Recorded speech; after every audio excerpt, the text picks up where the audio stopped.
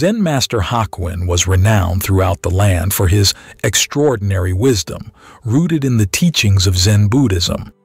He was known not only for his profound spiritual insights, but also for his remarkable ability to navigate the rough seas of human emotions, particularly the pain inflicted by others.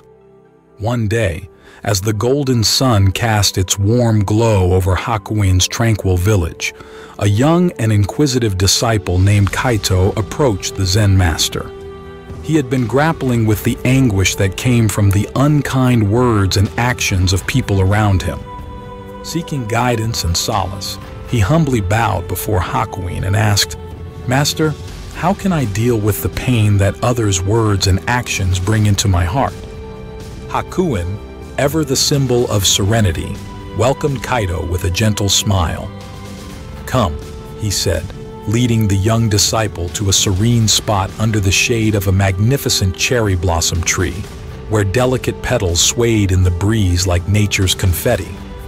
Hakuin plucked a vibrant pink cherry blossom and held it out to Kaito. Hakuin nodded approvingly, then handed the disciple a pure white blossom. "Now," he inquired, "what color do you see in this one?" Kaito observed the white blossom, its pristine purity standing out against the vibrant pink backdrop of the tree. "This one is white, master," he answered. Hakuin smiled, his eyes twinkling with ancient wisdom. "You see, Kaito," he began, "just as these cherry blossoms exist in different colors, so do people.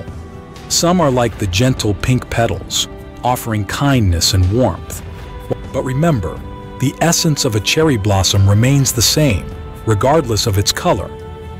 Kaito's eyes lit up with realization.